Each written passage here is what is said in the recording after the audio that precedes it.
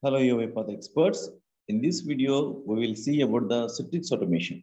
We'll take the remote desktop, and within that, there might be we will open any table for my data and extract the data, but the data having the not only the what we visible, so it has a lot of data if you scroll down. So for example, I taken this as a here. So you can just this is a remote mission. It's not the one which we're accessing. That means so uipath is not installing that mission, but using the uipath computer vision, so we are automating extracting the data from that particular system. So what we will extract, so we will extract this, so the table, so with the scroll down. So let's go, and here just use some computer vision scope, indicate on the screen, indicate the whole screen, and there is a CV extract table is there. Once you indicate the whole screen, just type the CV. If you type the CV extraction table is there, drag and drop.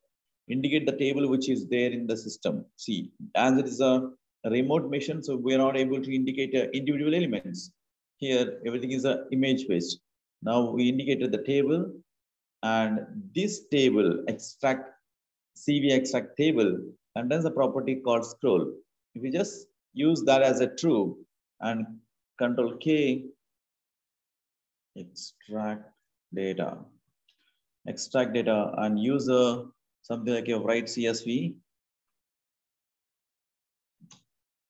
use extract data, and here we can just pass like a, so today uipath demo trick, something like that. CSV. So it will store in the local. So just open the local. The local does not have any CSV file. So let's close this one and run the bot. The bot will go into the remote mission. That means so taking as a screen, as an image, and it will scroll down and extract the information. Now it is extracting the information from the whatever the image. Now just see the robot is scrolling down, getting the data into the data table. See, now let's go to our project and check.